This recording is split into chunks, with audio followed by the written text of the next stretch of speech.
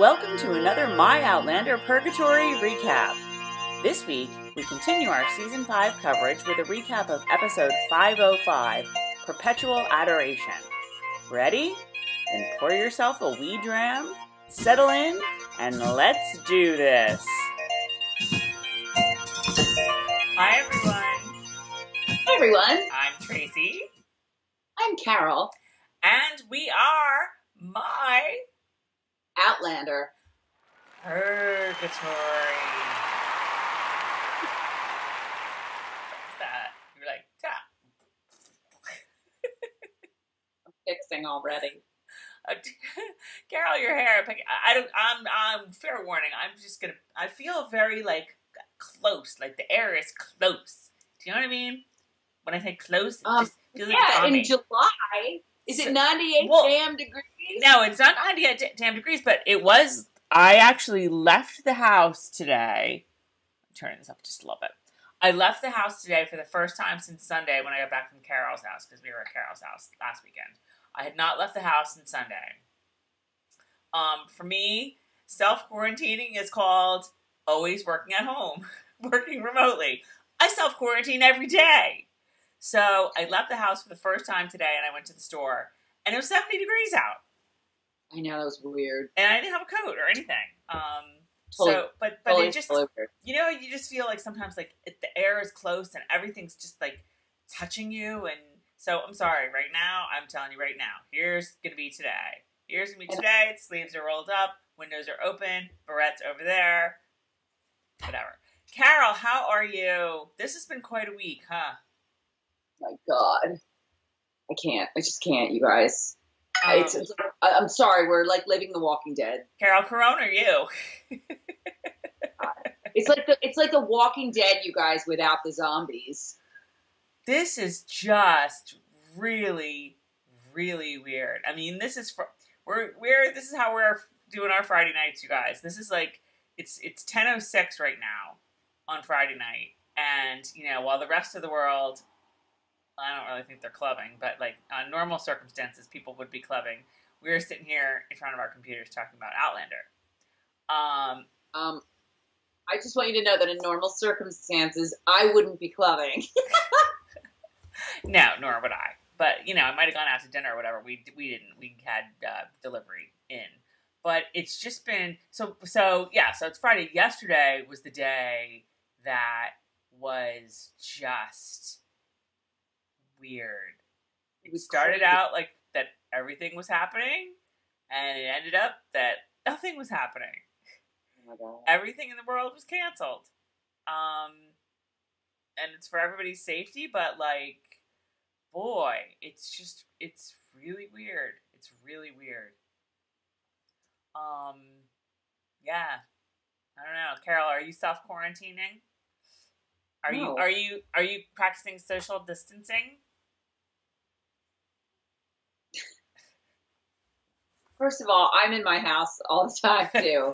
But no, I went out to breakfast this morning. I mean, look, it is what it is. I had a cold, or I had what I thought was a cold, and I went to the doctor yesterday, and it turned out it was allergies, and she was like, "Yeah, you need better nasal spray. Bye." I know. Well, this is the thing with the coronavirus. You know, they keep saying it's flu-like symptoms, coughing and fever and shortness of breath. But I need more details. You know how Tom Hanks has it now and his wife, Rita Wilson? I need them to update us constantly on how they're feeling. What's their temperature? Tom Hanks needs to take his temperature once an hour and Instagram story that shit, because I need to know. I had this weird thing on Monday and Tuesday where, and again, I'm sure it is because we were at your house. Third Sister Jill was there over the weekend. We didn't get any sleep. We like ran around, you know, like wild, crazy ladies. We ate all sorts of crap. We drank like fish. We were wild, crazy ladies. So by Monday night, I'm sure that my body was like, stop this, please. Stop this madness.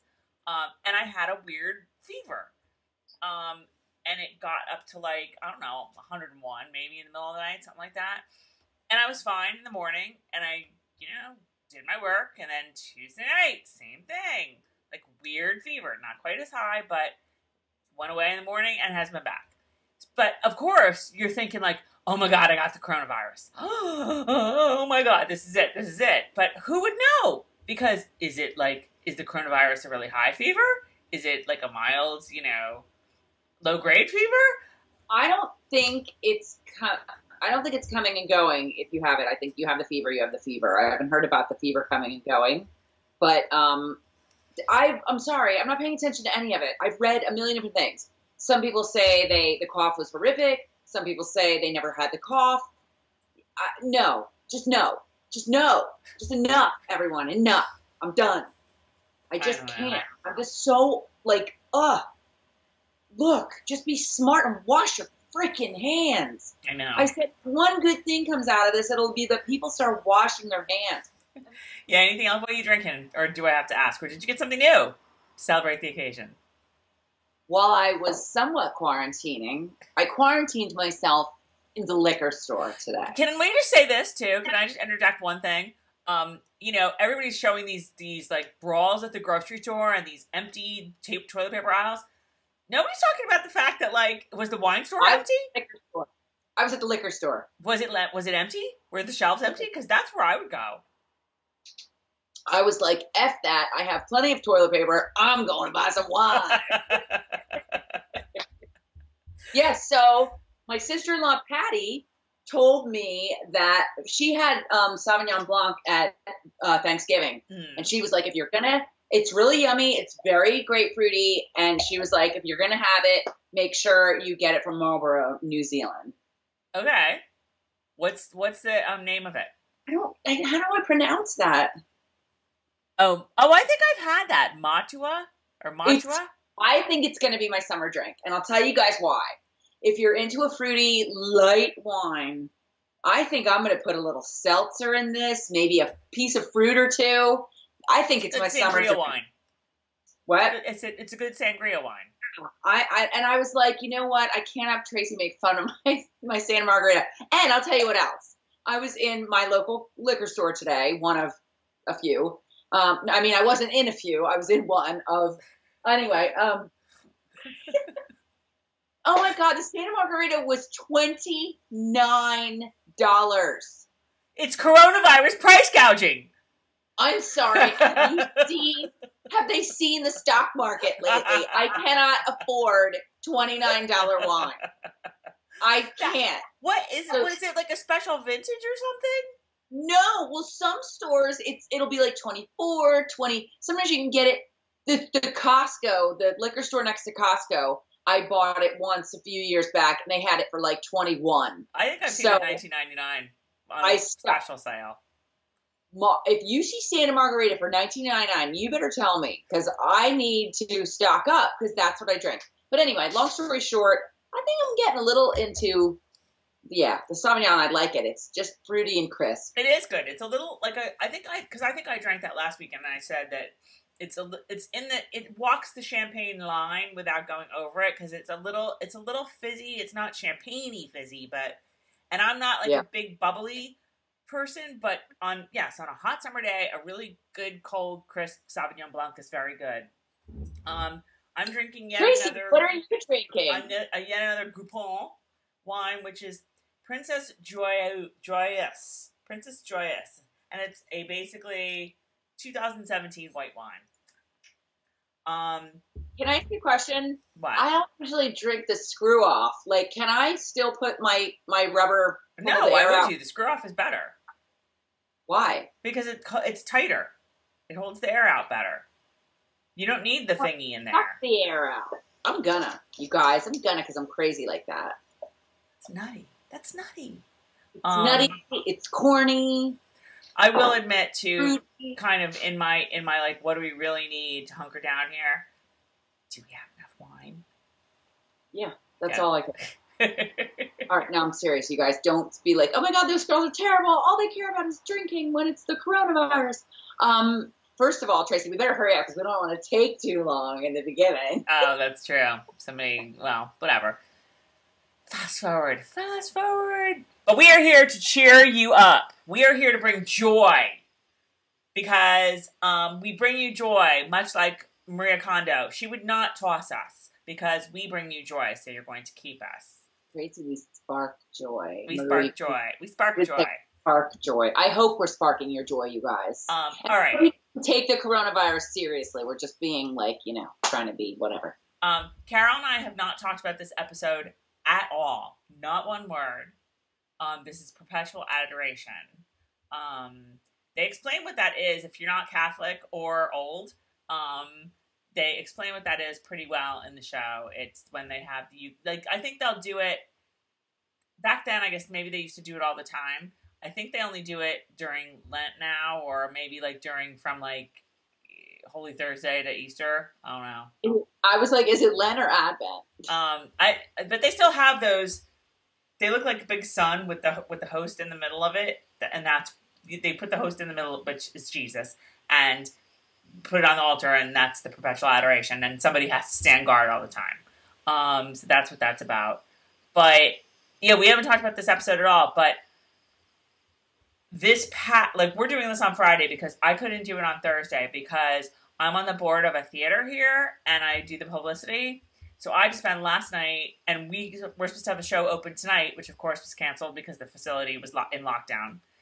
So I had to spend last night updating all the online stuff that the show was canceled, and big mess. So Carol actually watched this a second time, this episode, and took copious notes. And I sort of buzzed through it a little. I buzzed through it a little while ago and took a few notes, but Carol's really driving the train on this one. Why do you have to what? I'm excited. I'm excited to flip the script here. I'm excited. Tracey appointed herself the train driver a long time ago. I didn't appoint myself. We've said this before. I think of it. I have to do it narratively. It just is too hard for me to jump all over the place. That's my one concession to all of this. It's like I gotta talk it through like that because I will just be lost. But anyway, all right. So we haven't talked about this at all. I don't have my iPad with it going because usually I watch it while we're talking. But I wrote all these notes and I made sure to get every single scene. Do you want to give your initial impression of this episode? Because we haven't talked about it at all. They had me crying again. Frickin' damn it! This episode, this whole season is very much. There's a lot of weird, first of all, anybody who's married, this episode was, you know what I mean? Mm-hmm. There was a lot of mentions of marriage and yeah, it just got me a lot. It got me. I cried. I laughed. I cried. I felt every emotion. You liked Graham Menzies, did you not? I could tell them that. Graham Tobias Menzies. Graham not Tobias Menzies. First of all, I know. Was his name Graham Menzies? Yes, I looked it up. I looked it up just before we started. The Graham Menzies in the book, it's a slightly different character, and I think it's somebody that Claire helps him to die. I'm all tangled up. I don't remember exactly, but he's not. There is some reason, some patient. I don't know. I don't remember. There is some patient that she ends up taking a sabbatical over because she screwed something up. I don't remember if this was the guy or not. Because I think this guy helps him to die. All right. Well, I'm going to get to him when I get to that part in the notes because I wrote stuff down. I thought this episode was very good too. I think the thing that I really liked about this episode. And again, I liked the last two episodes. I liked Crazy Town and I liked Brownsville a lot. But they were all about people who were not part of our little world. And this episode, we were back on the ridge. We had scenes with Claire and Roger, and scenes with Claire and Marcelly, and scenes with Claire and all the little Ridgeites. And, then there were the Jamie and the Lefty scenes, but then we had some good Jamie and Claire scenes, and I just liked being home like that. And Bree and Roger had a lot of good scenes. It felt like we were home again, which I really liked. There's some things in this episode that I thought were I need to talk through as well, but we'll get to those, I guess. All right. So the cold open, back to a cold open, is 1968 Claire in church. My God, I loved it. I loved seeing Claire back in the 60s. Yes, I did not expect that. And I was like, I did it like a gasp. Like, oh, I never thought we would see this again. Yeah. Yeah. Loved seeing her in the 60s. She was serving us 1964, 63, Jackie Kennedy realness all over the place. Were they Catholic? Like, I was sitting there going, why don't I remember this? Well, no. Well, yes, actually, Claire was Catholic. Yes, Claire is Catholic.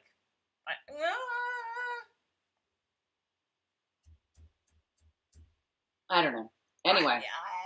I think she is, but maybe she's lapsed a little bit, because in the first book, you know, when they're at the Abbey, when Jamie is recovering and she's talking to the abbot and the father, whoever.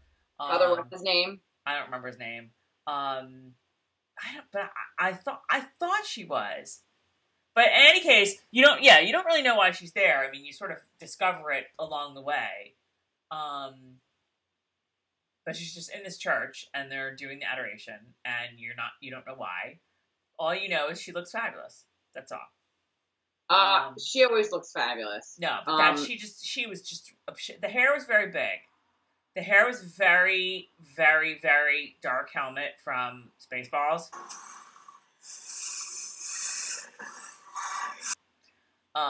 It was very big. But but I didn't care. She looked so Jackie Kennedy. It wasn't even funny. So Claire's in church, and I couldn't remember what it's called. I mean, you know, he referred to it as like the Blessed Sacrament, but what is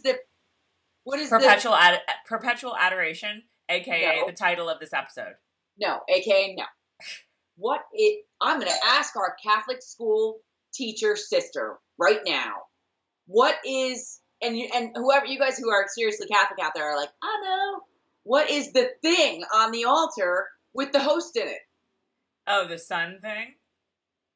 What is the, quote, sun thing, end quote, on the altar during adoration, question mark. All right. Sun thing. Okay, guys, we gotta move it on. Jeez, this has been like a half hour already. Claire's sitting in the pew looking forlorn.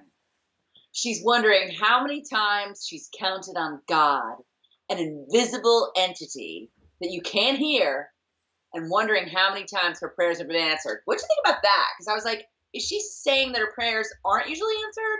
Or she's truly like, I don't know, how many times my prayers have been answered? And then they go right to her, I almost said her marijuana. They go right to her and her penicillin. Now that's an idea. If I took myself back to the 18th century, what else do you have to do? You don't have to worry about driving or anything. That would be or it being illegal. I could grow in the cannabis under the glass jars. I bet you they were growing it. What? I bet you they were growing it. I bet you cannabis was a known entity back then. I said how many lines? The whole show was the book. It was awesome. I know. There were so many good lines. God. There were so many good lines. There's nothing like a good, she says it's called a monstrance. I don't think I've ever heard that now before. I actually think that that's right. For some reason. Well, I actually think your sister is a Catholic school teacher and she knows that it's right. I know. How weird is that? I don't remember that word, and 12 years at Catholic school. Anyway, so yeah, it was so awesome. It was like just this plethora of Diana Gabaldon, like amazingness. So Claire's looking in the microscope. I love. You guys, I want to show you my messy kitchen because I told you I root plants all the time if I have a little piece or whatever. So I've rooted plants all over my kitchen. So when I watch her in the penicillin, I'm like, I totally want to do this. And my daughter has... Well, we were talking about growing penicillin, remember? Or growing my God, I totally want to do it. And, with my orange, too. And my daughter is a science kid. She's an anatomy kid. And she has like a serious microscope. So we're always like, ooh, let's put that under a microscope. So I am loving the Claire stuff because I'm jealous. I'm jealous. I want to come up with penicillin. But here's my question. So she's looking in the microscope. She sees the penicillin. She shows Marsley. What did Marsley call it? Paintbrushes? Yeah. I'm sure that's what Claire told her. Like, because remember when Claire was away, Marsley's job was to, like, look at all the samples and see if any of them were penicillin. And that's how Claire told her to look for it. Like, it's going to look like a paintbrush. Okay. I guess I was like, how does Marsley know what a paintbrush looks like? I guess a paintbrush. I think she's painted a few things before. Don't forget, she knows Bree, Brianna Randall, artiste. So true, very true. Eureka. So I said, how friggin' topical with the penicillin and like trying to, not cure, but make sure that people aren't dying of diseases and stuff. And then we've got all this coronavirus crap going. Very true. Maybe Claire could invent some penicillin for that. Oh my God. That would be really cool. So totally topical. I had a question about the penicillin. So she found, so she has like hundreds of samples all over the big house, right? Mm-hmm. And one of these samples has made the right penicillin. Does she know like exactly what like the conditions were of that sample? I'm assuming that she's sorting all of these into, this one is, this is brown bread, and this one is white bread, and this is an apple, and this one is wet, and this one is dry, and this one is in the sun, and this one is in the cupboard. Like, does she have all of them labeled so she can recreate this, or is the whole point of penicillin that you don't recreate it, you just keep feeding the one that's there, like sourdough starter? Sourdough starter. I don't know. That's what I was thinking of through this whole thing. I was like, how is she going to recreate it? I don't know. I don't know, but I was like, okay, once she has it, what does she do with it? Like, how does she make the liquid? The goo. I don't know. I didn't really think of that till just now. Liquid in the teacup, number one. Number two, does she go, all right, this is the one, and she takes it and she puts it in something, and then she just keeps letting it multiply? That's what I'm saying. Like, does she have to grow it again on something new the exact same way? Or does this one, the one she made, continue to get bigger? Yeah. And she keeps feeding it with whatever, with more bread or more apple or whatever it is. Yeah. First of all, we know she took notes because Fergus took them. So good call. Very good call. We know that she was taking notes. So we hope that she has notes on how exactly she came up with this one. Each one. Which is, I'm sure Mrs. Bug thinks is a big waste of paper and bread. So hopefully they stole the paper from the Beardsley's house because they had a lot of it and no one's doing anything with that. That's true. So, so I think that she probably, though, just sticks that sucker in a glass jar and lets it go to town. I have no idea, though. I would even think that, like, mold would get weird after a while, but whatever. So she's looking at the microscope. She gets Marsley, Eureka. And then I have that the Easter egg was Claire going through the books on the table and picks up the proverbial trashy romance novel. And that's right from the book. That happened in the book. It happened a little differently. It's from Dragonfly and Amber. And I think that's where where Claire first meets Joe. For some reason, they're in the residence lounge or whatever, and she's just looking for something to read, and she picks that up, and he's already read it and put it there. I love that. I'm gonna Joe already read it. Because I just feel like it's my duty to say that the writer for this episode is Allison Evans and Steve Kornacki, and the director is Mira Meenan. I think she might have directed last season. If it's a she, I'm sorry if you're not a she, if you're a he, but.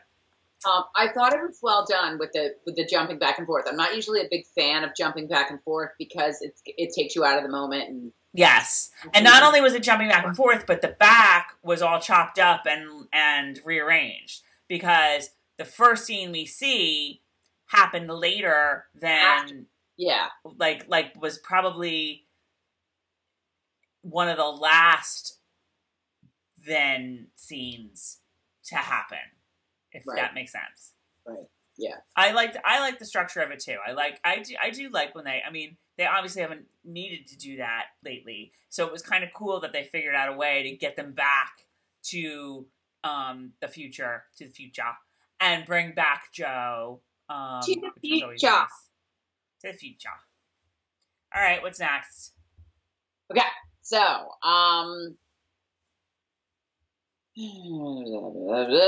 we see, would it be called a montage?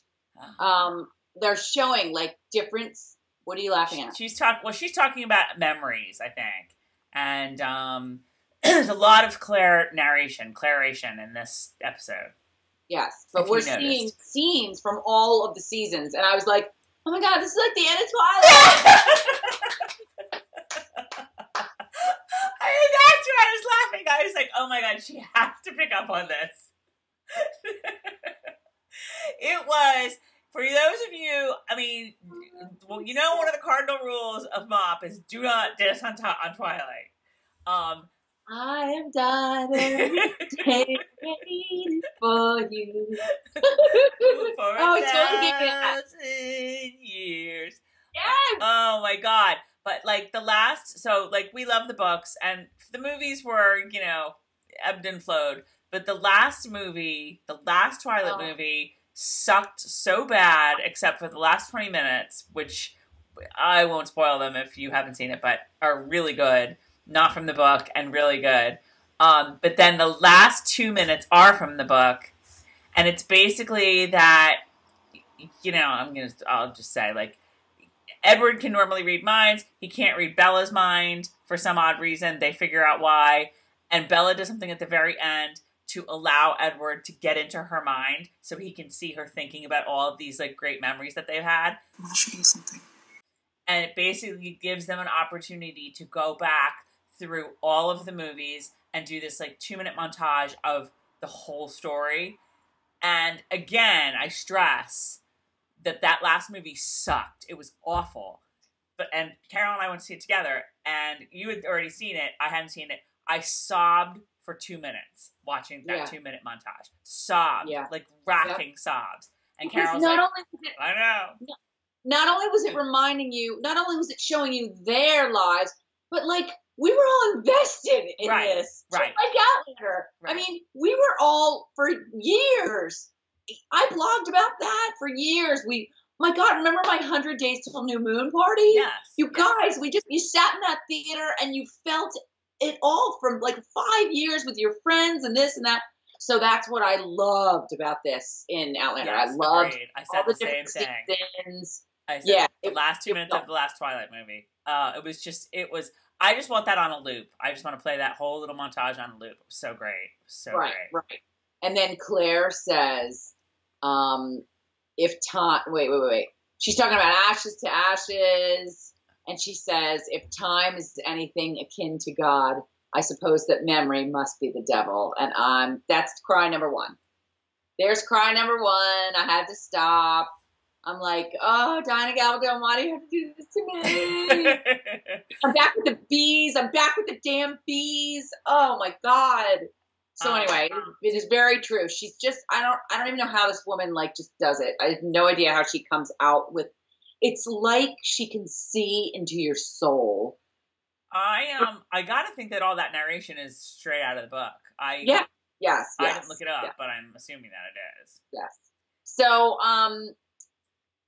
okay, so Claire meets Bree and tells her that she lost a patient to penicillin allergy. So at this point, you're like, okay, so now I'm sort of getting why she's knows about penicillin, because knowing Claire, she hyper-focused her way through, she probably didn't shower for 2 weeks and just did nothing but stuff penicillin. Right. So it was good. It's explaining to, you whether you read the books or not, but especially those who didn't read the books, you're like, oh, now I get it. This is why. There's a reason why this woman knows about penicillin. Right. Because how is the average person going to know? She's not the average person, but whatever. Can we talk about what she was wearing? And that dress was even better than the Jackie Kennedy outfit. God. I want that dress so badly. I can't even stand it. Talk about I loved everything about it. The texture, the pattern, the color, the little collar. It was so great. Oh my gosh. 1968 Claire is just such a sharp dresser. Oh my God, so good. She's just a sharp dresser. She's not Fran Drescher. You guys, I'm sorry if my sound is really bad. I had issues with my computer. It's on its last leg. And Tracey very graciously waited for me to fix my Skype for like 45 minutes. And I have this Apple earbuds and they're not working. So, yeah, here I am echoing. Echo. Okay. So, Claire is telling Bree that she lost a patient and she's upset about it. And then all of a sudden we go to Bree and Roger and they're in bed. And he's asking her, was it good? Like, I'm like, oh, Roger, just shut up. It hurts. Wait, he was like this. Oh, Bree. Am I okay at that, or do I suck at that too? I wanted to be a dick, like, dude. It would be much more hot if you didn't care. And he was very hot in that scene. Oh my God, very hot in that scene. Okay, not only that, I literally have it written down somewhere. Bree and Roger in bed. Is it me, or does he get hotter with every passing episode? I know, he totally does. I thought the same thing. God, there's like a shot of them like close up on their faces, and his face is just sort of turned on hers, kind of like kissing, sort of like here, and I was just like, damn. God, can you imagine if they got him together with Marcelly? Like the acting explosion, it would be like, oh my God, like the two of them, they're just so good. So you feel the same way about him as Roger as you do about her as Marcelly? The only difference is that it's the nuance. No, well, no, it's not even that. He had to be like it's no surprise that he's good because he had to be good. Marcelly is not the bigger role. I mean, Marcelly's the featured little kind of role, and especially in the first season or two, you know, she had a couple lines per episode. But she just took those lines and she, stole the show with them. Well, that's the big difference. Sometimes the people with the smaller roles are way better than the people with the bigger roles. No matter what this show is or movie. So it's not the size of the role, it's the quality of the role. That's right. So anyway, my point is I think he's amazing and she's amazing. And I went, hey, I want them to get together and have an amazing baby. I can't see them together, though. Oh, I'm not being serious. Okay, so let's just keep moving. So Roger jokes around about, he's not really joking. He's talking about how there's Harvard now and Yale. They're already established universities. Roger University. He starts talking about Mackenzie University. And Bree's like, that's I could teach math. And I'm like, I'm sorry. Weren't you just in math class like 5 minutes ago? I would also think Bree would want to invent math, not just teach it. Yeah, she can come up with all of the new stuff. So yeah, so Bree now wants to teach math. So then we show up Jamie and crew coming into the next town, and Jamie jumps off a horse faster than most of us jump off the toilet. Man, he just slid down off that horse. And he has a conversation with the townspeople, tells them he's looking for men to join his militia. They're a little bit non-trusting at first, but they talk to him a little bit. Then they realize he's on the up and up, and then they start bitching about the redcoats are in there doing their thing. So he goes to talk to, why can't I remember Knox's name? I call him Douchey. Because we call him Lefty. Yeah. So he goes to talk to Knox, finds out that the governor has issued full pardons for everyone. Well, so far he's thinking everyone. And he's like, yeah. He's like doing it. And yeah. So they're talking about the fact that the governors are issued pardons, yada, yada. They have their little chit chat. I have written down, sometimes Fergus looks like Marcelly. There must be something with his eyes in this one scene that he looked like Marsley. And the thing I would say is Fergus was in that scene. Maybe, Fergus was standing there. Like, he came in back with to Invisible Fergus. Maybe Fergus is only magical in Brownsville. You guys, I want you guys to know this. I'm sorry. I'm going to talk about the non-book readers. Somebody got upset with that recently. We got to tell Jill this. Oh, we should get Jill on this right now. If you are not a book reader, you haven't read the books, Fergus is not such a huge role, but he's got so much more of a presence. Well, we said that last week, though, that he's. So when we are like, oh my God, Fergus, and you're probably like, what? That guy in the corner? That's why I love Fergus so much. Like, you don't even know Fergus yet. You the deliciousness to meet, hopefully, more of Fergus. Well, see, that's the thing. Okay. I think that we worry sometimes that there's not going to be any deliciousness, that it's just always going to be this guy who's just kind of like in the background, like, we. Yeah, da-da-da. I think there is. And then in Brownsville last week, he was hot and funny and French, and we were like, we. And now this week, he's just kind of back to being like, okay, me lord. Yep, whatever you say, me lord. We. Right. But I think there's something coming from the book that I'm going to be happy about. But anyway, glad to be able to call you a friend. Oh my, like this Knox is just, ugh. Lefty.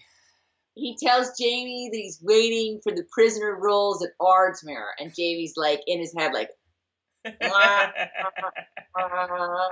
like, oh shit, now he's gonna know who I am. Yeah. And Jamie realizes the pardon doesn't extend to Murtaugh. How does he realize that? Maybe I just watched it too fast. How does he know? Well, you know, it's funny because I have that written down in that scene. But then when they came back to it, then Jamie says it again. So I'm like, well, I thought he realized it in there. No, I don't think so. I mean, they had that broadsheet on the wall. I think Jamie was yes. And they were standing there, and I think Jamie was starting to realize at that point. And then when we came back, it was right after that. Okay.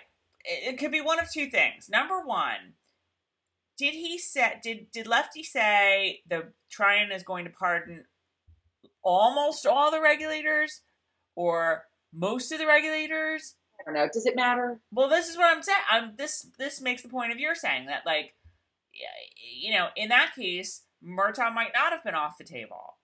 You know, I didn't get that sense that Jamie was like, well, Murtaugh's still being hunted, but Lefty doesn't know that yet. I had this sense that Jamie at first thought, great, it's all of them. And then as the scenes went on, realized, oh shit, it's not Murtaugh because his picture's still up there. Anyway, so then we're back to Claire, and she's talking about spiderwebs. There was a lot of discussion about spiderwebs, and I did not write all of that commentary down. I did not write down all the narration. So, vibration in the web, is time God's eternal web? Yeah, there's a lot of web stuff. Yes. Skip it. It's all very well written, very interesting. I was sitting there, like, listening to it all, like, yeah. Like, some of it was, wow. So, okay, then, oh my God, we meet Graham Menzies. Graham, not Tobias Menzies. I am instantly smitten. Oh my God, I love him. And then he starts talking about his wife, and then Carol has to stop watching again. I mean, and that was another thing. I was like, oh my God, he's just perfect. I've died and gone to heaven. Claire explains that his gallbladder is damaged. Yes, colonoscopy. Yeah. I was like, I know she didn't just say colonoscopy. That sucker's coming out.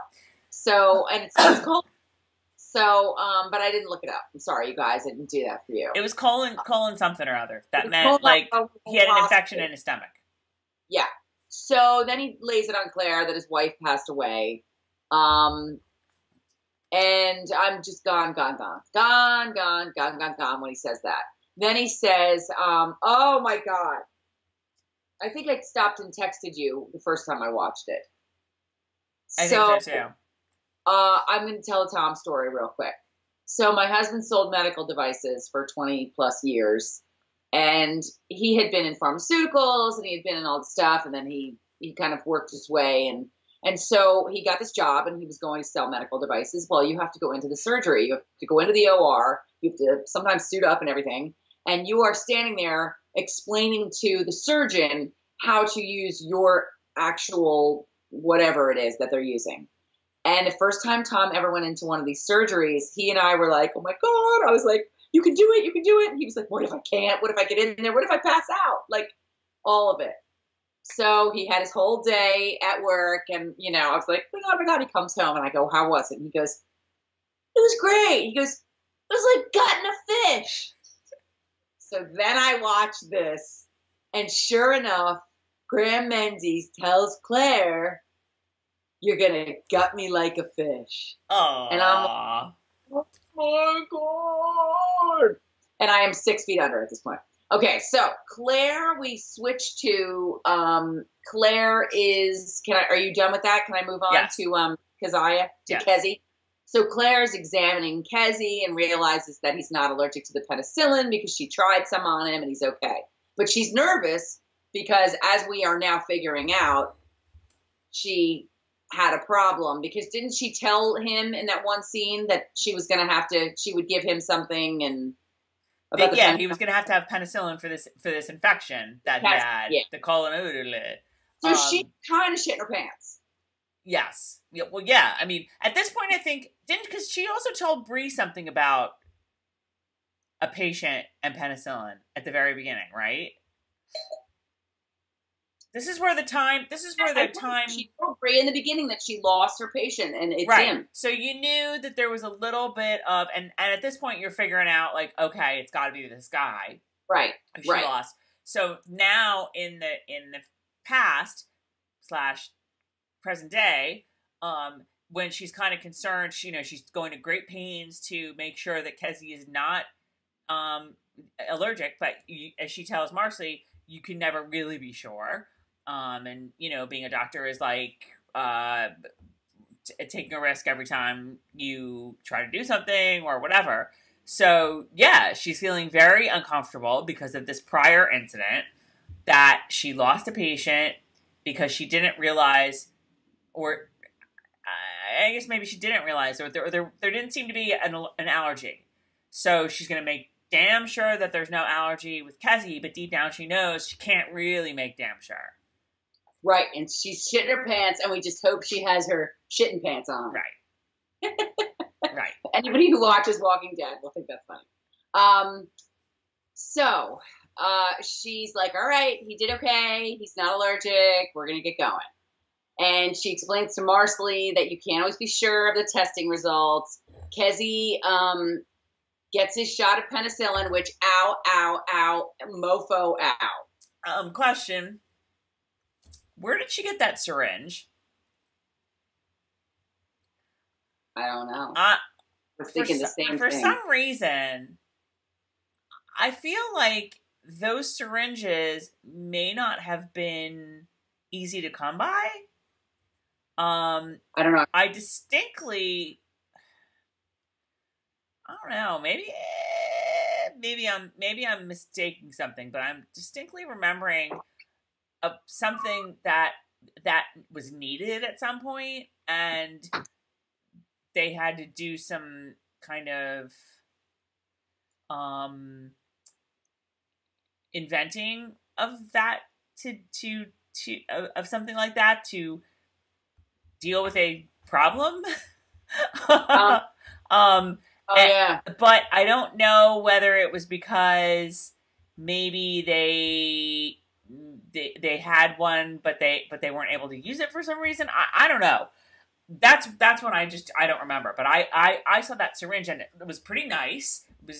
Seemed like, certainly not modern into our day or even to 1968, but maybe modern to 1942. I don't know. That was my question. I'm on Wikipedia, and they're going from an Iraqi Egyptian surgeon in the 9th century to remove cataracts. Lord! And then they're going to, it doesn't say when, pre-Columbian Native Americans created early hypodermic needles and syringes using hollow bird bones and small animal bladders. Kind of cool. Very cool. Then it jumps to 1650. Blaise Pascal invented a syringe, not necessarily hypodermic, as an application of what is now called Pascal's law. And then it jumps to 1844. So I can't really tell you. But all I know is I took one look at that thing and I was like, the needle is really, really thick. Like, oh my God. I mean, suspension of disbelief. If Claire could invent penicillin, she probably could invent a hypodermic needle, I guess. And maybe she brought it with her with her peanut butter and jelly sandwich. Who knows? Right. And her other... oh, that's true. She did have penicillin before. Yeah, she brought some with her. That's true. Oh, yeah, she had to give it to Jamie when he got shot. Right. So maybe she had that lying around. I don't know. But again, I don't know why people would, like, wouldn't people look at it like, what's that? And she'd be like, nothing. Yeah. Nothing. I just made it up. Shut up, Marcelly. I will say, I also thought it was really funny when she's like, drop your britches. And Kezzie's like, really? And then they pan over to Lizzie, and Lizzie's like, okay, I was driving the train. Oh, I'm sorry. I didn't know you wrote that down. I thought we were past that part already. So, no, we weren't. I was going to be really funny about it, too. Okay, I was going to be much funnier. Do it. I'm done now. You already said it. I'll just sit over here and, like, not say anything. No, you jumped ahead. It's cool. I do that all the time. You keep... What is that? What in the hell are you doing? What is that? What the hell did you just do?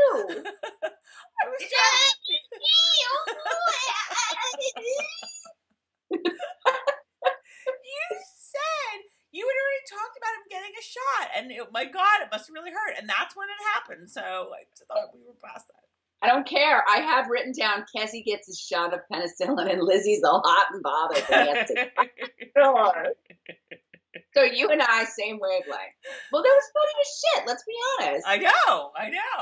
So my girl wanted to see his butt. And then I have to fast forward at this point because it's disgusting with all of the blood coming out, and I'm trying to eat popcorn. I watched it the first time. But the second time I was eating popcorn, I was like, I don't need to watch that again. This is actually where we should bring in third sister Jill, who I'm sure is like an hour into sleeping right now. But she has had her tonsils removed. So she can probably speak to this whole process. Well, not like she was awake during it, but it's not... I don't think she removed the whole tonsil. I think she said there was abscess. Because I was wondering why she didn't do two of them. Why there didn't have to be two incisions. Let me tell you a little something. Here we go. I'm sorry, guys, mentioning Tom again. I know about tonsil surgery, and it is dangerous. And back before they, they would have had to gone farther. But, because, back in the day, if you would get your tonsils out, whatever. It's not easy surgery, and it's like, there's some danger. There's a lot of risk involved in tonsil surgery. So I don't know if she just locked out the tonsil. Well, no. I mean, third sister Jill had her tonsils out as an adult or as a young woman. She was, I think she was in college when she had her tonsils out, or right after. She was. But it's real, you always think of it being for, like, when you're 6 and you have your tonsils out and you can eat all the ice cream you want, Carol.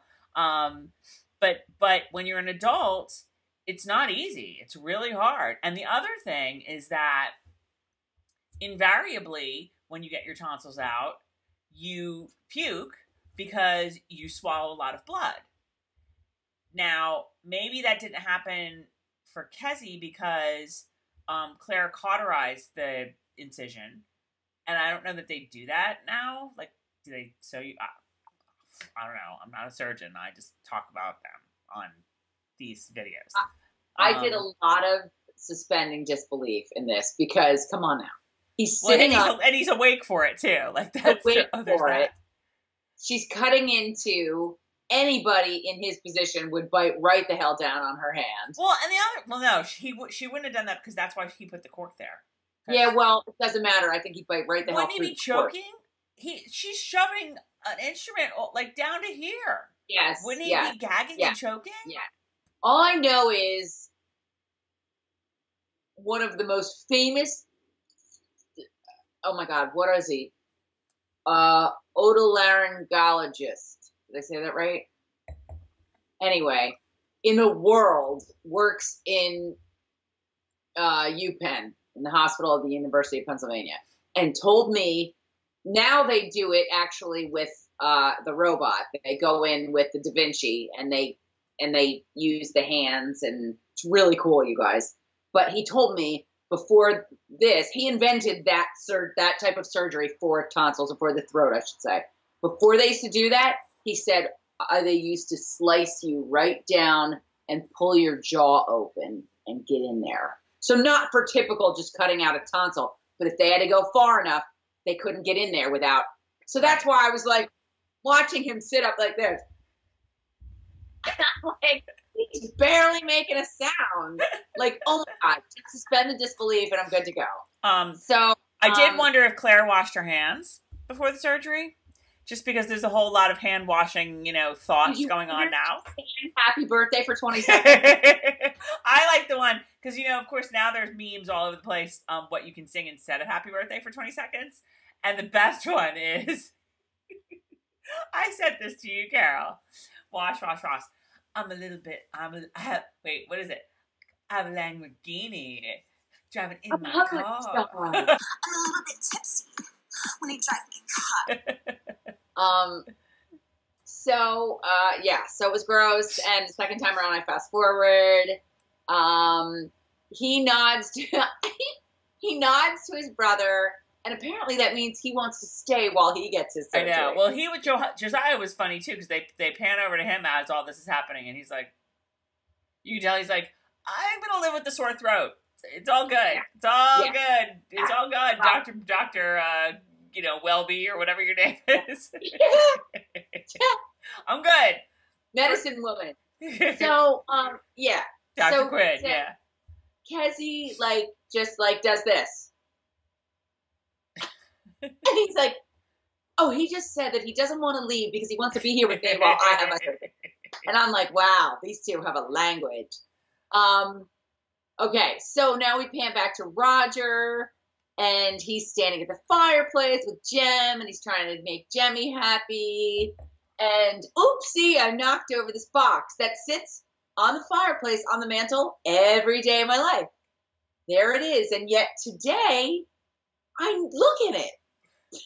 It's on the mantle in my own house every day. But today, I don't look. Oh my God, yes. Everything spills out, and I love how he's throwing the pearl back. Get the pearl back in there. So all of a sudden, there's like a little piece of cheesecloth, and he opens it up, and there is a stone. And I know when I see a stone, the first thing I think of is, I bet it's Stephen Bonnet's stone. No. It's a black diamond. All right, whatever. I didn't have a problem with that. We all watched the same show. I'm being a wise ass. He had remembered his conversation and his card game with Stephen Bonnet, and there it was. But I did kind of think it was a little funny that, it's this stone that's the exact same one as the one that he shoved back up in his tooth or whatever the hell he was carrying it. Well, I think black diamonds are kind of rare. So Stephen, he realizes Stephen Bonnet's because he remembers. Can I back up for a minute? Because there was that card game was very interesting. I didn't get it yet. It showed us something else that Roger is good at. Do you know what that is? Driving a train? No. He drove a train in that scene? Keep going. What is Roger good at? Roger's good at counting cards, my friend. Because he knew that he had it. I'm going to call Roger Rainman from now on. Counting is bad. You want to take Roger down the escalator. Roger's got to go find himself, like, wherever the 18th century Vegas is. Yeah. So I did think it was kind of funny that Roger doesn't even know what's in the box in his own house. And Bree comes home and tells Roger that she was out looking for mushrooms. She wants to make soup. He confronts her, and ooh, child, all hell breaks loose. Yeah, I loved how they were dressed exactly alike. They're both looking like little, like, 18th century woodland sprites. Yes, she's in her pants. In her pants and her little, poofed out jacket. They're dressed exactly alike. Yes, I didn't notice the alike thing, but that's a good call. Excuse me. So Bree tells Roger that, oh my God, excuse me, you guys, that she did go to see Bonnet, and that he was like, well, I thought you only went to see him because he was, see him be killed. And she's like, yeah, I might have gone in there and chit-chatted with him for a little while. And she says that he gave her the stone, and he's like, why'd you keep it? And she's like, well, I hung on to it because it's Jemmy's ticket back. Jemmy can't get back through the stone, so I kept it. And it sort of like triggers Roger to go, why? Like, why did he give you this stone? Right. So then she's like, well, I kind of sort of maybe told him that Jemmy was his. Did I do that? Did I do that? Yeah. So, yeah. So he is like, what? So they get into it. It was a good scene. It was a great scene. It was a very good scene. Roger gets her to admit, without saying so, that she's kind of thinking that he might be the father. Because she doesn't say, but he's like, which one do you think? And she's like, well, no, I mean, to be fair, she was like, I didn't think I had to tell you, or I didn't think you needed to know, or not needed to know. He's something like, he said something like, you're not killed telling me, and she's like, I didn't think you needed to be reassured. Right. And that was a good comeback. That was a good comeback. Right. But I mean, right. Bree, like, I would think you'd know enough to be like, it doesn't matter. You're his father, whatever. Because, right. I mean, we both, like they both know about how biology works. They both know at this point, there is a chance that Bonnet's the father. And what Bree needs to do in this situation is diffuse it by saying, I don't care who's the biological father. You're Jemmy's father. Right. And it amazes you, like, why did she know that? So, I mean, I can see where he's upset because she still does seem to have, like, some wacko attachment to him, to Bonnet. And, I mean, he's hot as fuck, so, like, sorry. Right. Well, I don't find him attractive in this at all. This season he's not as attractive. I ain't gonna lie. I mean, even back to being old Bonnet, before we really saw him do anything nasty, when he's on the ship with Roger... I don't know. It's just something about him. I don't know. Maybe I'm seeing the light at the end of the tunnel. In something else, I would find him attractive. In this, no. He's just such a sociopath that it freaks me out really bad. But so then Roger gets all mad. But I did like the fact that when he asks her, "Who do you think is the father?" she doesn't say, and obviously she doesn't know. But it's kind of like she's like, right. Without saying so, she thinks Bonnet. Right. So I feel like maybe you might want to hold Jemmy up in front of you, Roger, and take a look at him, and that'll help. So Roger grabs his gun, takes off in a huff. So now we're back to Claire sitting in church, and the priest comes over, and we realize for sure that Graham is the patient who died from the allergic reaction to penicillin. Yeah. And she has a very lovely conversation with the priest. He seems very familiar. Is it just me, or has he been in stuff before? I was too having to turn it off again and cry, so I really didn't pay much attention to the priest, so I don't know. But his comment to her was, outside the love God has for his children, that sort of devotion between man and wife, there's nothing like it. So, of course, I'm like, turn it off. I'll be back. This is why it took me 2 days to get through this episode. But I did think it was really lovely that they had that nice conversation. I was just thinking about high school when I lost a friend and I was really upset. And my friends were like, go talk to the priest. And I went to talk to the priest and he kind of gave me some flip answers. And I was like, dude, you're not making me feel better at all. So I'm like, why can't I have that conversation with the priest in the pew? Claire always has really good conversations with priests. I mean, and still to this day, I will say that the conversation with Father Anselm, that's his name, in Outlander is my favorite part of Outlander. Yeah. Well, I think to have a good conversation, I need to go see Father Dave at St. Martha's because he's serving Jesus. So I just think he's like a way cool dude. You guys, I'm not even kidding. This priest is really young and he has longish hair and he looks like Jesus. So you could dig up Father Lalazern too from when we were growing up. Loved Father Lalazern. Oh yeah, the priest that I was trying to talk to in high school, who everyone said go speak with him. Yeah, he ended up being part of that whole Philadelphia arrest thing because he covered up molestation. And then he was released, and then there were all the kinds of people who were mad that he was released, and all kinds of stuff. Anyway, don't even want to get into that. You don't want to get Carol started on any of that. So, I have, and Carol's crying again, and Claire's thinking of Jamie. No one's lost who's not forgotten. And then I have, F off, what is with that happy horse shit, Padre? It was like this lovely thing that he said, and he walks away, and I'm like, oh, no one's lost his hair. Oh, screw it. So, Claire's hair was also really big in this scene. Oh, huge. It was like Patsy's. Yeah. You guys, I'll show you a picture. I have that picture. Oh, I think I put it up here before. Okay. So we see Roger sitting in the woods, and he gets quite a start when he hears somebody rustling around, and it's Claire coming right on out of the woods. Because that's what Claire does. She just appears. Right. You know, wherever. She's one of like the fairies or the wee folk. Right. But today she's looking for golden seal. Okay, because golden seal is very helpful. I remember people used to take that.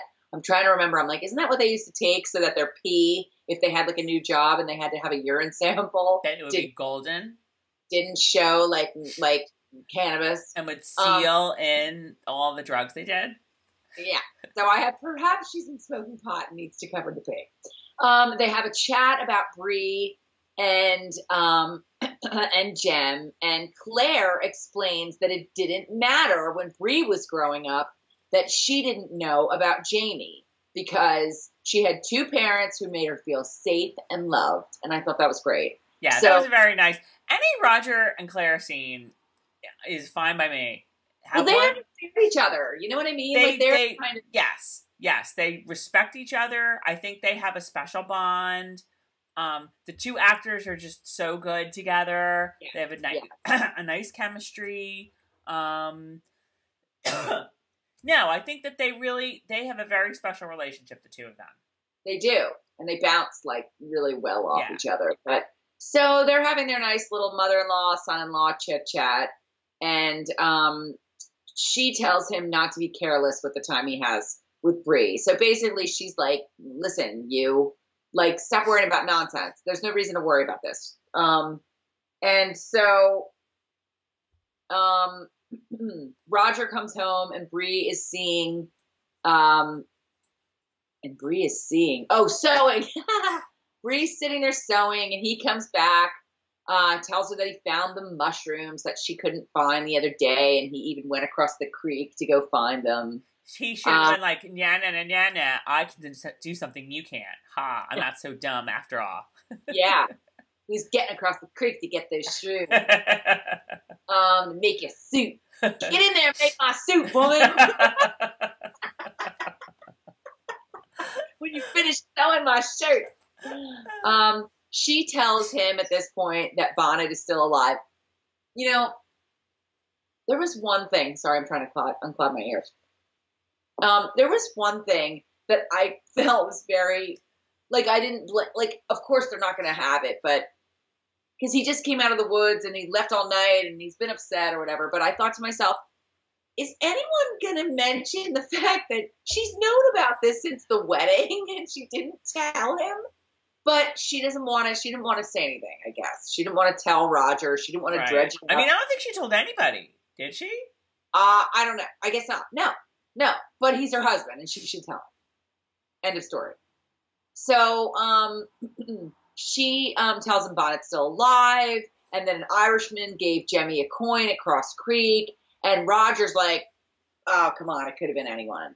And she's like, yeah, Lord John confirmed at the wedding that others have seen Bonnet. Right. That's when she's giving him all of this, I'm like, if I were Roger, I'd be like, and you didn't think to tell me. I have, and Roger's reaction is Oscar worthy. Okay, Emmy worthy. Roger is like, you got to look at his face, you guys. Go back and watch this scene and look at Roger's face. And I'm like, oh my God, he is just so good. So, so they have a lovely little talk about the whole situation. And basically now they know that, he's still alive and this is going to be a problem. And then Roger is like, you know what? Let's take the gem and get our gem and go right on back through the stones and go back to our own time, because this is a bunch of bullshit right here. And I'm sick of camping out in the woods with my gun that I don't even. Oh, how funny was he when Claire came out of the woods and he was like, "It's okay, I would have missed you anyway." Oh my gosh, now I have one ear clogged and one ear not. And I'm having allergy attack. It's allergy season. That's the other thing with the coronavirus being now, because everybody has allergies too. And that's what I told you. I went to the doctor and they were like, yeah, you don't have a fever and this is your allergies. And I have bad allergies. So, right. Okay. So Jamie and I've given up and I'm like, and what's his name? And Lefty. Why was he Lefty again? I forgot. Because he's lieutenant. All right, so Jamie and Lefty. It's far easier to think of Lefty. I couldn't think of his last name either the whole time I was watching Jamie and douchey Lefty, what's his name, Knox, are chatting. And Jamie's, putting it on that, he's okay with still looking for Murtaugh, it's okay he's still being hunted. But he's obviously agitated at the whole thing. Right. And then he gets asked to take the paperwork, absolving the regulators to the regulators who are west of,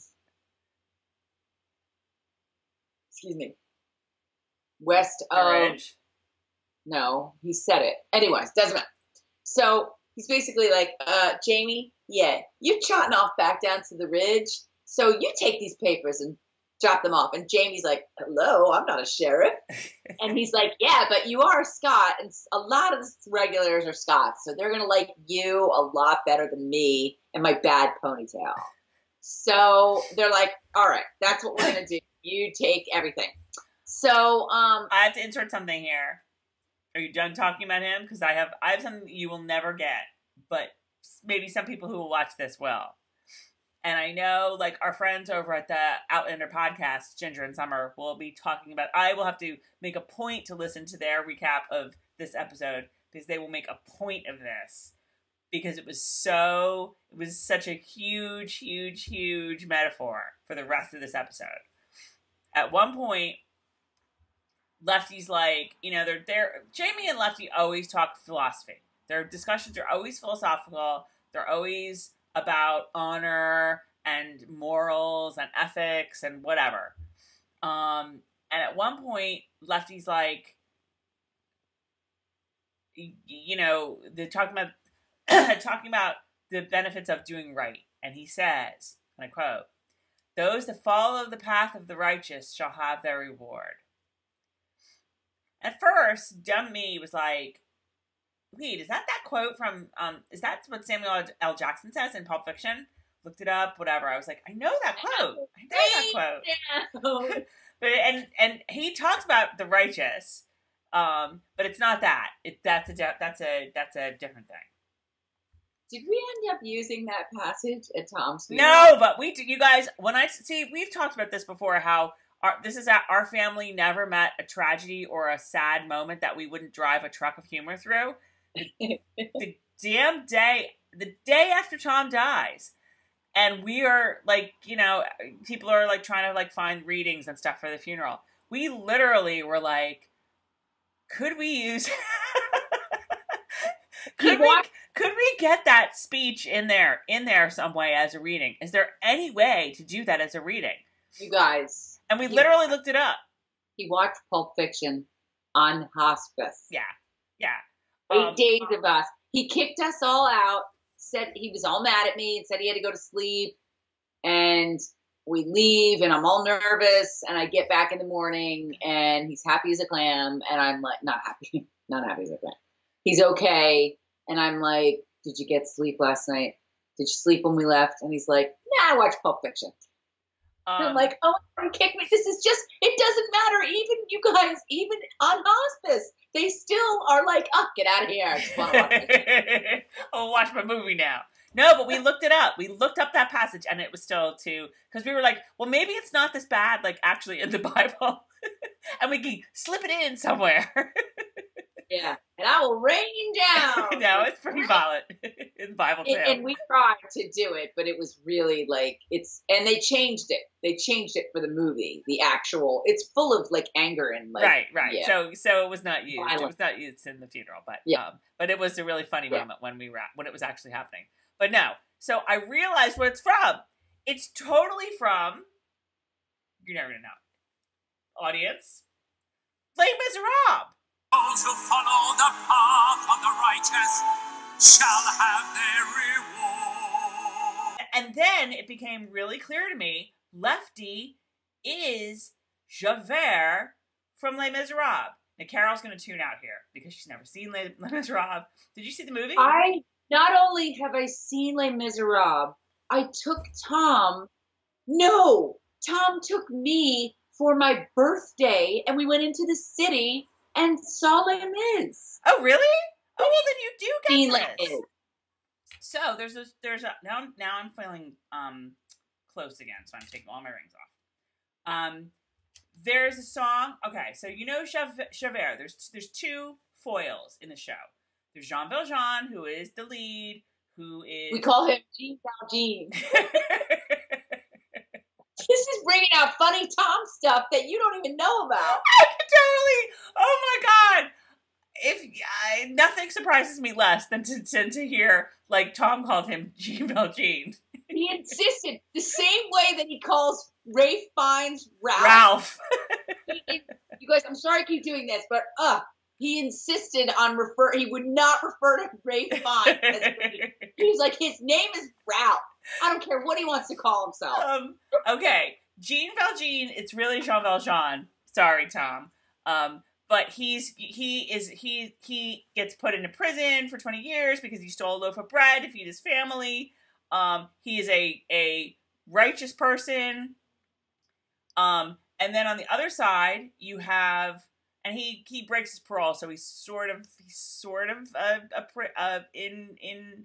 a fugitive running, as they say in the show. And then on the other side, you have Javert, who is an inspector, like a police officer, who is charged with finding Jean Valjean and is equally ethical, but has his own belief of the law is what guides your life.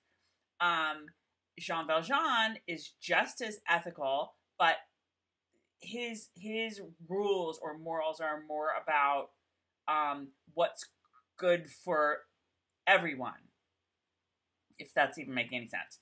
But, so at one point, Javert has a song called Starz, which is basically his ethical beliefs, which is,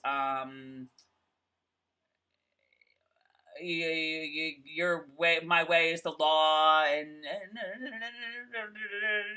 have the reward, and if it fall as Lucifer fell, but anyway, that's a line from the song. Those that follow the path of the righteous shall have the reward. And from that moment on, like Lefty, I saw him in a whole different light. He is Javert. This whole idea of the honor and following the law and doing what is right and doing what is lawful, and that is that is what you do. King and country. That is so Javert. I don't know if the writers in the writers' room like came up with this concept and were like, "Oh my god, it's brilliant," but it kind of is. It got to be a little heavy-handed, and that was really like that was pretty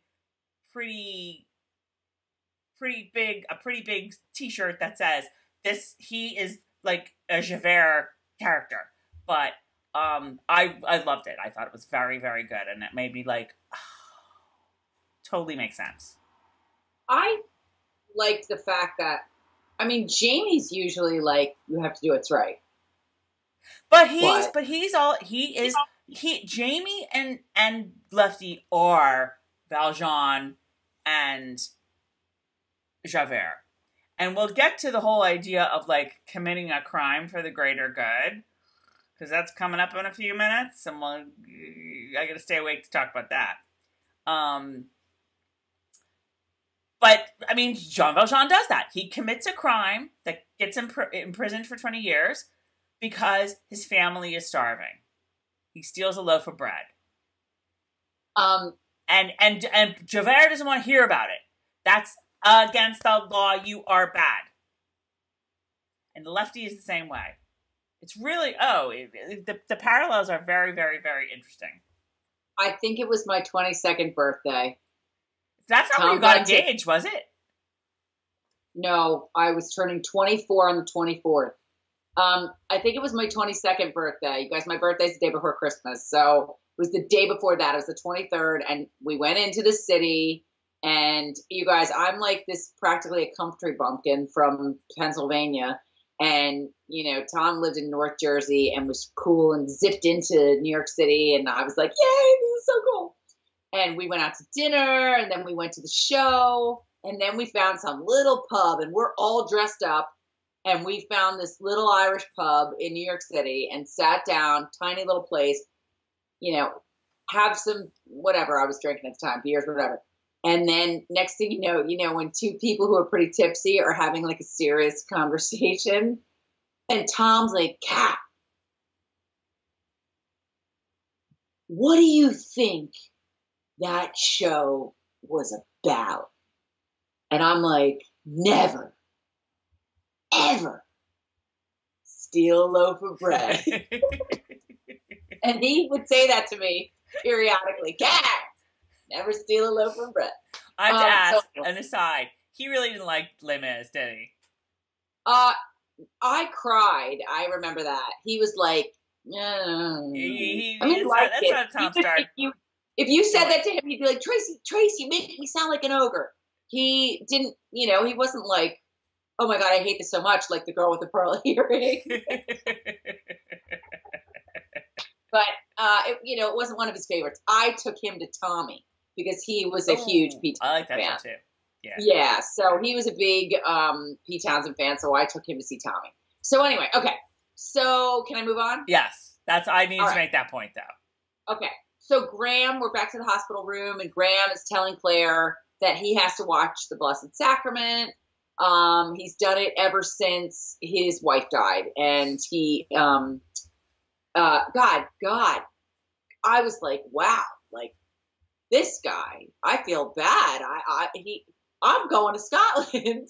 And he was like, oh, she's buried here. I can't ever leave her. that ship has sailed. I can't go back to Scotland even for a visit. My wife is buried here, and I just can't leave her. And I'm like, oh my God, I feel bad because I would just totally like, take off. Peace out. Or like, yeah. Oh my Peace God. out, So America. Mom in my grief group who, as Tracey and I have told you guys, like, I'm sorry, but the way to get through grief for me is humor, irreverent as possible.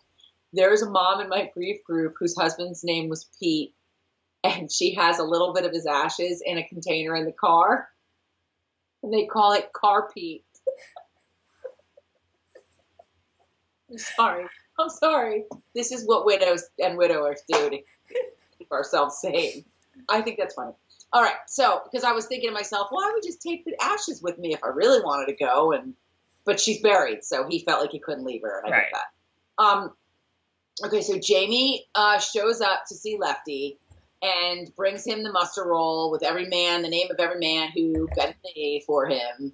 And he asks him to play one more game of chess before he goes. I'm like, dude, that's like Lord John's thing. You back it up. So listen, Jackie. Only Lord John is allowed to play chess with Jamie. Yeah, I was like, oh my God, you're such a wannabe. So they play chess, and then we go to Claire finding out that poor Graham has passed away. She's yelling and screaming at the new girl. And the new girl says that he had an anaphylactic response to reaction to the penicillin. And, why wasn't I notified? And she awkwardly, slam drops the clipboard. That would have been really great if the nurse had been like, yeah, I don't know, somebody gave him penicillin, and he was totally allergic to it and had an anaphylactic shock and died. Who would have been that dumb? Yeah.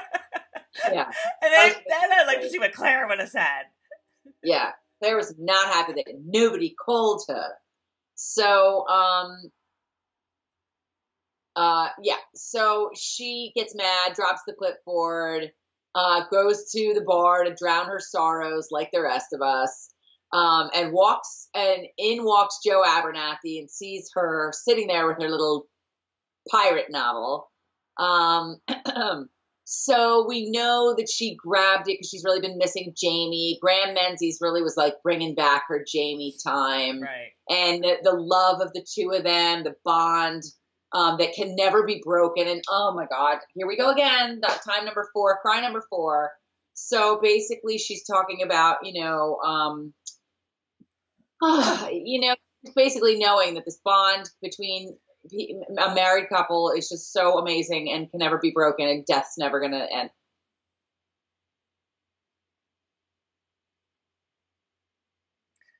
Yep. Yeah. Okay. So, sorry. So she talks about all this, and Joe makes her feel better. I'm good. So, Joe Abernathy sees her pirate novel, she's missing Jamie and his hot manness. She tells Joe that she let herself get too close to Graham, and he's a patient, she shouldn't do that. And we all know that it's because she missed Jamie, and he really, everything he said about him, his wife, and just his accent, and it all brought it all back. And I totally could relate to that. Well, even when she was talking to Graham in the hospital, and she was like, "You remind me of someone I met in Scotland long ago," and you just knew, you knew what she was talking about. Yeah. Unless he really reminded her of Murtaugh or Dougal or somebody, but I don't think so. And then he said, my God, I've been here 20 years and they still can't understand what I'm saying. Right. So we know that she's missing Jamie. And so Joe tells her the problem isn't in the brain, the problem is in the heart. Joe always is there knowing the right thing. Joe knows just what to say. Joe always knows. Joe knows. It was, I don't know if that conversation was from the book. I think it was, but that whole book thing, well, we said at the beginning, that's how they meet. That's all from the book. Right. The book exchange. So, then we're back to Lefty and Jamie, and Lefty tells Jamie over chess that if they had gone to battle, there's no other man he'd want at his side. Which, who hasn't said that to James Alexander? Right? Frenzy Fraser, duh. And can you tell, Lefty bugged the crap out of me? The chess game is giving me Lord John, I have. Lefty tells Jamie that they'll see justice done, and he knows that Jamie agrees that men like Murtaugh never change. See, I'm telling you, this is all Les Mis lyrics. Every last line from Lefty's mouth. And you're sitting here watching, Jamie just, boil, and the kid shows up with the transcript from the Ardsmuir prison roll, and Jamie's like, oh. So Jamie says, "You'll see my name he says you're going to see my name when you look up on that roll. And he says, she's like, yeah, I'm sure there's more than one James Fraser. And Jamie says, but only one from Broch to Roch. And that was so bad. And Lefty reads the letter because he's in horror right now and sees it and realizes Murtaugh is a Fraser. So he calls Jamie a traitor, and Jamie totally tells him off, and they're sort of going back and forth. Now, I don't know if you want to get into the exact commentary. I just have words are exchanged about honor and being good man. I have, and Jamie killed him. So you can see that coming a mile away, and you kind of know that Jamie sort of knew when he went there, like probably had it in his head, like, I don't know how this is going to go down. I don't know what's going to happen. You think so? You think Jamie went in there with the intent that he was going to kill him? No, I didn't say that. I think that Jamie went in there not knowing what was going to go down. Jamie went in there thinking, I have no idea how this is going to end. So Jamie, unfortunately, has to kill him. And that's a tough one. That's a tough one. Can we talk that through a little bit? I know it's late, but I don't know how I feel about that. That is not from the book, y'all. This is a new one for us. And I thought it was going to go down. I mean, they were talking so much about, Lefty and his little incident in the other jail that I thought there was going to be some sort of blackmail involved. That's what I thought. I thought that Lefty was going to find out. Jamie was going to say, if you tell anybody this, I will ruin you, because I will go to Tryon and let him know that you killed somebody, illegally or whatever. And Tryon loves me, but she does. Yeah. And he'll never believe you, and you'll be screwed. And I would think that, and it would be an interesting conflict for Lefty, because Lefty's all about doing the right thing, doing what is lawful and what is morally right. But in the end, the allure of career and success would win out over doing the ethical right thing, which would be turning Jamie in, and he would keep quiet. That's where I kind of thought it would go, just because, again, their whole relationship has been this whole philosophical discussion about ethics and morality and whatever. And it would be interesting to see Lefty in the end, sell out his soul for his career. That didn't happen. I think that if it was a matter of Jamie doesn't know Murtaugh but lets him go, let's say Jamie let Murtaugh go, I could see him resolve. I don't understand. What do you mean? Let's say that, hypothetically, that somehow they came upon Murtaugh and Jamie just did something and let Murtaugh go. Okay.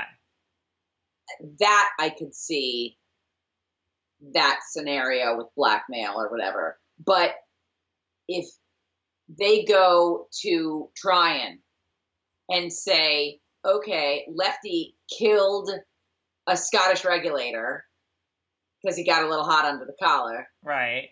But Jamie is the godson of the guy you all all right. Yeah, okay. And Jamie let regulators go in the jail because... Well, Lefty doesn't know that. Hang on a minute, please. Because of this ruse, and the entire thing for weeks, months, has been a ruse. They're two completely... I don't think you can prove that. I mean, they don't know that Jamie let those guys go. They don't know any of that. Jamie could just as easily come back with, I hate Murtaugh. Yes, Murtaugh's my godfather, but I haven't spoken to him in years, and he, screwed over our family, and he's dead to me. I want to take him down just as badly as you do. Yeah. Jamie could have talked his way out of it. I don't know how this is going to feed in. I think I've been too exhausted mentally this week to really process this all. Honestly, that's my answer, because in a lot of ways, what Jamie did was cold-blooded murder.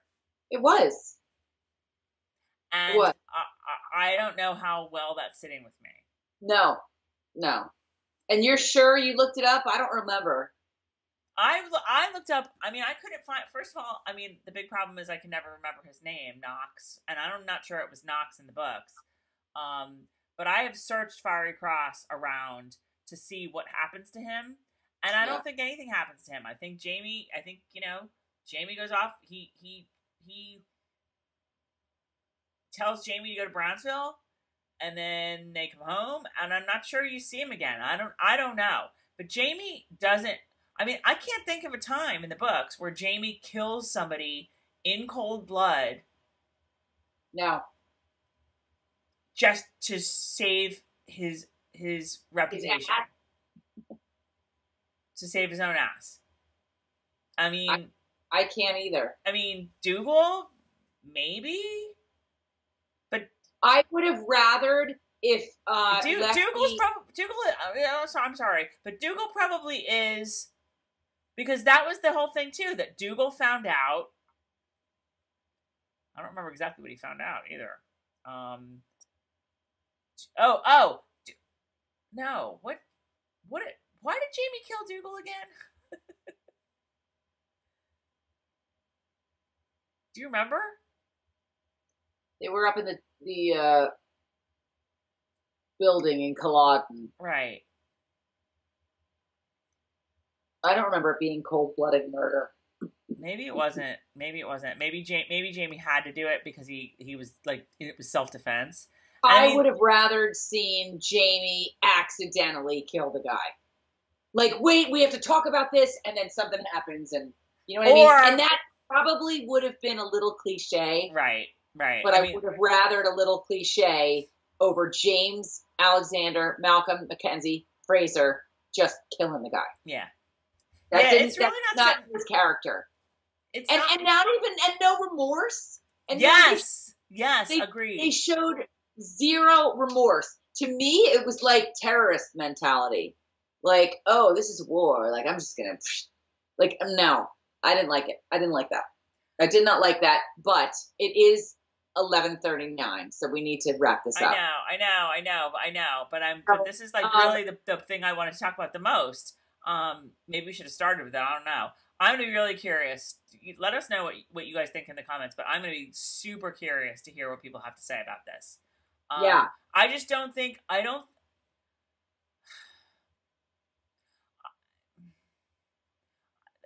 part of me is like, okay, he didn't do anything like this in the books. Maybe in the books he just wasn't like, he wasn't like forced to make this decision. And the fact is that he's forced to make it here. He's forced to make it here. If he is caught, he knows what's at stake. Not just, his life or Claire's life or the Ridge or whatever, but could very well be, what happens in the future. And maybe the stakes are just too high. But then I flip back and I'm like, no, I don't think that he would. I don't think Jamie has it in him to kill somebody in cold blood like that. No, he doesn't. It's not him. It's not him at all. This would never have happened. I will be curious to see what Diana has to say about it. I have to pull out the book and see exactly what went down, because this is just... I know, it would be really hilarious if that's really happened. We are belaboring the point at this point. So I'm also torn about what happens next. Like, on the one hand, I'm like, oh my God, not only did he murder the guy in cold blood, but he totally covered it up. And like, ew, David. But on the other hand, it was Brill's. he totally burns the list of the Artier list. Right. And then, like, you see it come over his face like, hey, I'm just going to close the flue. And he closes the flue, and he takes off out the window. And next thing you know, he burns, he smoke fills the room, and they all think the guy died of smoke inhalation. Right. They all bring the guy out, and they just think that he takes his shoes off and his clothes off, and he puts them in bed with a blanket, and they all think, oh, what a bummer. Like, which I thought to myself, I'm sorry, I'm not going to say there was never a fire in the 18th century, and I'm not going to say anyone never left a flue closed. But Yeah. I guess like maybe you would do it if you were drunk. Like this is what they did. Like they had a fire every second of every day. You know what I mean? How would the flu? I mean, maybe the flu could close by accident. Maybe that was I don't know. So that was interesting, but they're never going to question his death because it looked totally like oops. Right. So and I said that I love the Outlander caper fiddle music as Jamie's climbing out the window. Right, but it's like not a cape. It's still too serious and so but I did love the music. I did, even though it didn't really fit as much because they made it fun. And I was also thinking, because then Fergus shows up, and I'm thinking to myself, God, if this was like the fun kind of feeling of the book when Jamie never killed anyone in cold blood, Fergus would have been in there with him. They would have been carrying the guy together. Fergus would have set the whole thing up. Or Jamie would have gone, and Fergus would have come up and been like, "Milord, you go. I'll take care of it." So but anyway. So Jamie comes out and sees Cutie Pie ADSO, and takes him for Claire. And I just thought that was the cutest thing ever. I loved it. I loved it. I was like, it's awesome! I know. It was so cute. And then I have Fergus waiting for Jamie, and off they go. And Jamie rides up to the big house and sort of stops and looks at it like, I have made fire. Look what I have done. Look what I have created. Look what I have created. So he rides up to the big house, takes a look, and then rides closer to where Claire and everybody are. Claire is outside with everybody doing the yard work and then doing her gardening. They kiss. I'm thinking, oh, Lord, his breath must be bad. Jamie gives ADSO to Claire for a saucer of milk. Bree and Claire are walking back in the 60s and discussing going to London for a visit. And Bree's at this point, not really 100% on board because she's like, what about my summer classes? I have my finals. And she's like, well, after your finals. And she's like, well, basically thinking oh, what, you're going to go with me? Because, she and Claire didn't always really get along. So Claire worked a lot. So Claire's like, yeah, I took leave of absence. She's like, I'm sorry, what? So Claire's like, yeah, Bree, and it's really important to me that we do this. So, excuse me. She says, listen, your father wanted to take you to London before he died, and she says, can I take you? And I related to that 1,000% because I got a lot of that going on in my house right now.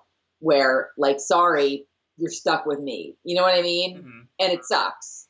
But I really liked the way they did that. So, and I like that you could sort of see Bree coming along, all right. Right. I also liked Bree, and this is props to Sophie Skelton, Bree just seemed younger then, even though that they just, I know. They didn't, there was a sense of age just difference between the Bree from 1968 and the now Bree. You can tell the now Bree has really grown and experienced more than that kind of bratty Bree.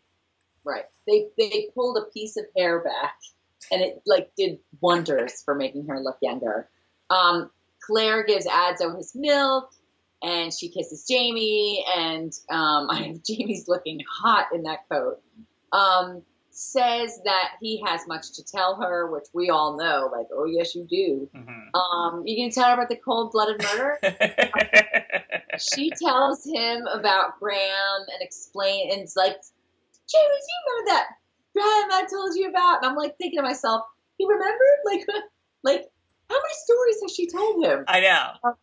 Then she tells him about Graham and explains that Graham is the reason why she found her way back to him, because Graham, died and reminded her so much of him, got her thinking, and that's why she decided to take Bree back to London. And then when they were in London, they found out about Reverend Menzies. Wakefield. Yeah. Oh, Wakefield and passing away. I know that sounded wrong. Reverend Menzies. And that's Roger. And so they said, okay, that's how they knew about it, and that's why they went to Scotland. Right. Right. And that's why they met Roger, and Roger helped them out to find Jamie, and the rest is history. Right. So, Exactly. and I have explains Graham as the reason why she found her way back to Jamie, and I cry like a baby. Like a baby? Like a baby. The end. Fade to black. Yeah, it was, I felt like it was a really well-written episode. I felt like it was really well put together. Like I said, I loved that it was focused on the Ridge and on the characters we really love and care about and their relationships.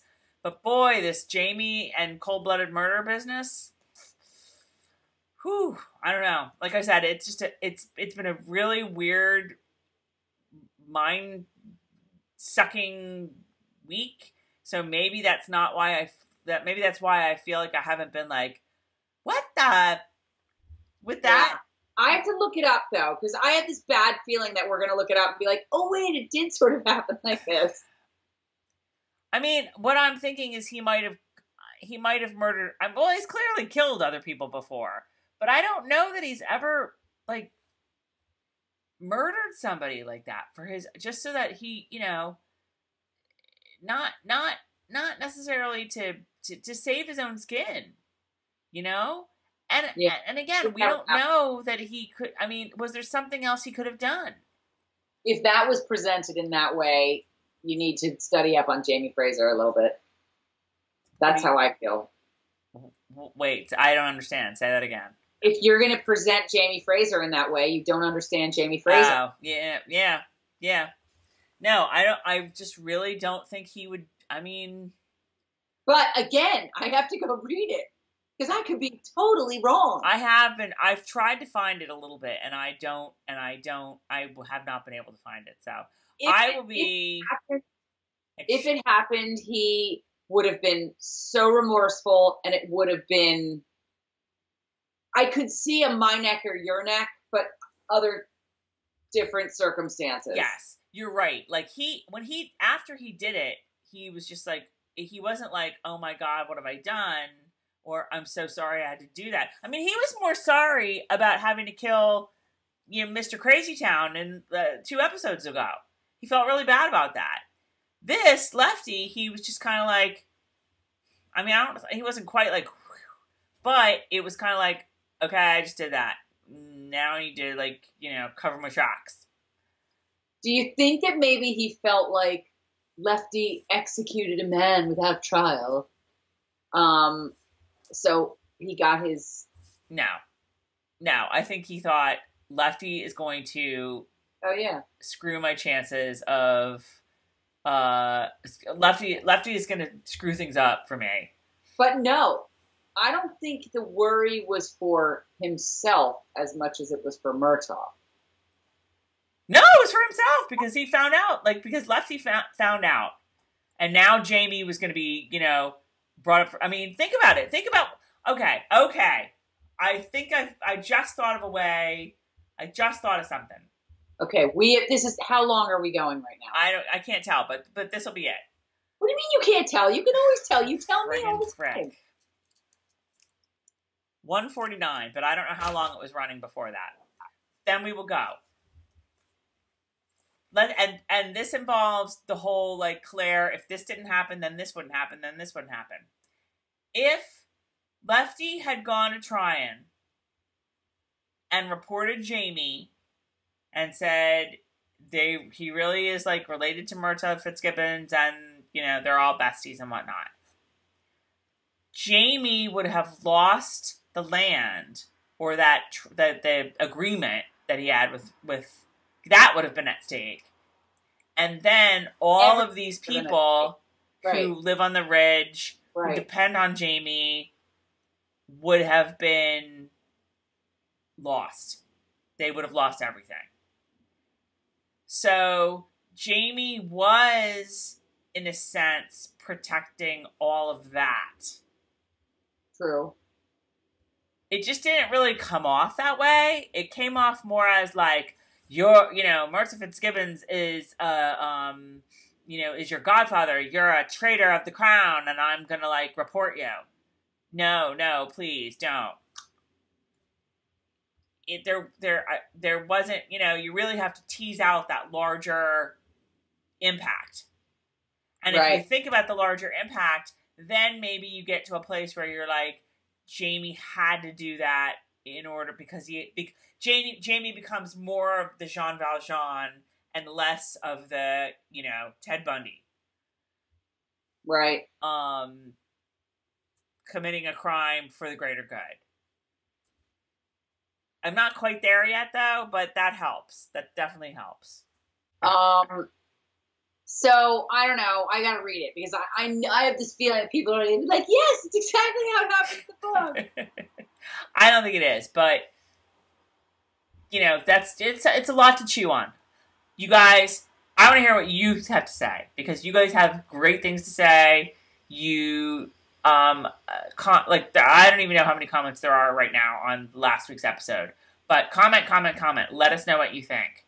Also, let us know if you're okay. Like, I just worry about everybody. Like, you know, how are you doing? You know, you can, like, tell us stuff that doesn't have to do with Outlander in the comments, too, if you want. Right. We hope everyone's healthy. Yes, and that you're, like, all the schools are closing around here. I was thinking about that. Like, you know, we know what it's like in New Jersey, but I don't know what it's like in Kansas, in Nevada. Like, are all your schools closing down? Are all you working from home? My husband's working from home now for the foreseeable future, so... you know, it's a very weird time right now. Yes. So, you know, let us know in the comments how you're doing, but also, like, what you thought of this episode. Subscribe to our YouTube channel, please. I see that we're up to over 3,000 subscribers now, which is pretty great. But we want to get it even higher. And follow us on Twitter if you're not already, because, you know, we could always use followers there. Follow us on Facebook, on Instagram. We're on there, too. You know, we're not on TikTok yet, but we'll try to get on that. Oh, fun. One of these days. You just have to dance on that, right? She's gonna do that. Follow us on all those things. And that's it. We will be, coronavirus be damned, because coronavirus could never keep us from you guys. We will be back with you all next week. Have a great week, you guys. Stay healthy, stay cool, and wash your hands. Wash them. Wash them good. And cough into your sleeve. And I'll try to learn how to do it. Okay. See you next week, guys.